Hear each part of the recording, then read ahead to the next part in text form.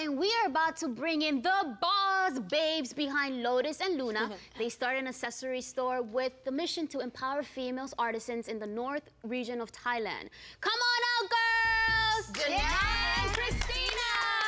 Yay! Hi. Sure. Oh my gosh. This way. Welcome. Have a seat. How's it going?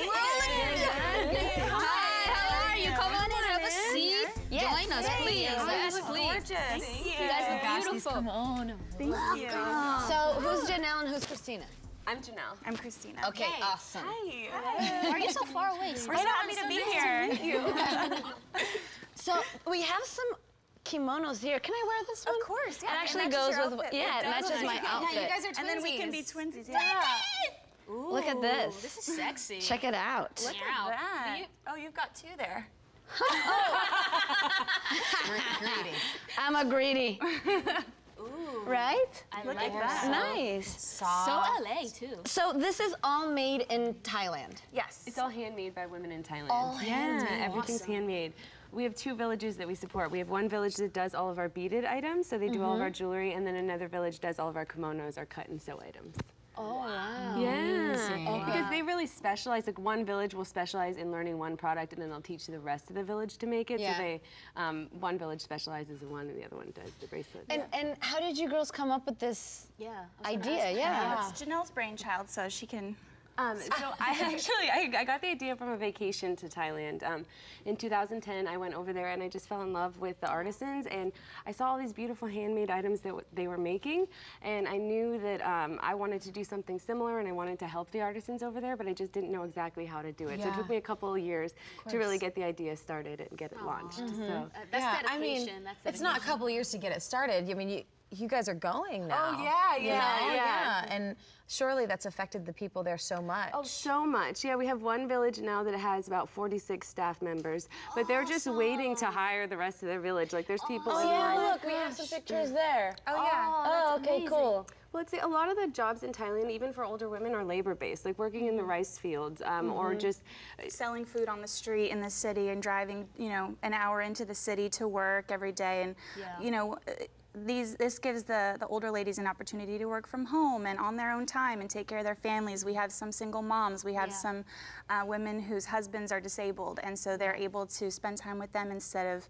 driving into the city all day, and they get to work together and stimulate their minds and learn new skills. That's amazing. I was going to ask you, as women entrepreneurs, I know how hard it is to start a business in America. How difficult was it to start a business abroad?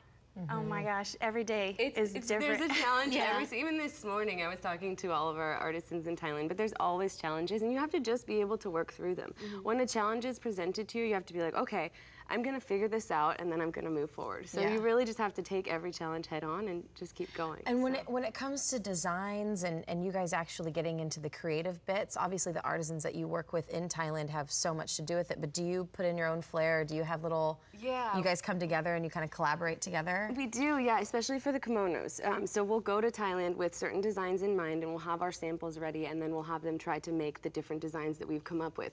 So we're also teaching them, like, we're always challenging them. We had them make some tank tops. Like, okay, we literally have to teach you how to make these tank tops that we want you to make. But then they'll give us feedback too. They'll be like, you know what, I think that slit is too long, or I think the sleeve, because some of these, tone it down.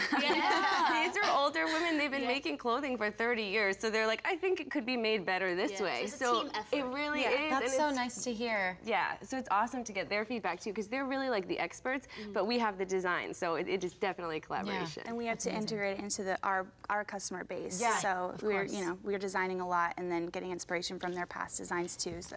And your customers are mainly here in the U.S.? Yes, for the most part. We're in about 500 stores nationwide now. Oh, wow, and then our website is rockin' and rollin' too. Thank you. Oh my, yes, ladies! So where do you guys see your enterprise, because it is an enterprise, in like 5 years' time? I would say still doing mostly wholesale, so probably selling to 5,000 stores at that time. Hopefully having like 500 artisans in Thailand working as well. And yeah, that's where it'd be great too to just have, you know, the familiarity, and you know, a household name's always a great goal, and like walk into every surf shop and see our bracelets would be a huge goal too. And to have such a good message. Yeah. So nice. Build our whole team in Thailand, because so right now tourism is down in Thailand. So there's so many people who are just waiting to work, and so many talented people over there. And I love the Thai people. I mean, so does she. We spend a lot of time in Thailand. I would love to visit. All right, we'll be right back. We gotta go, but we'll be right back.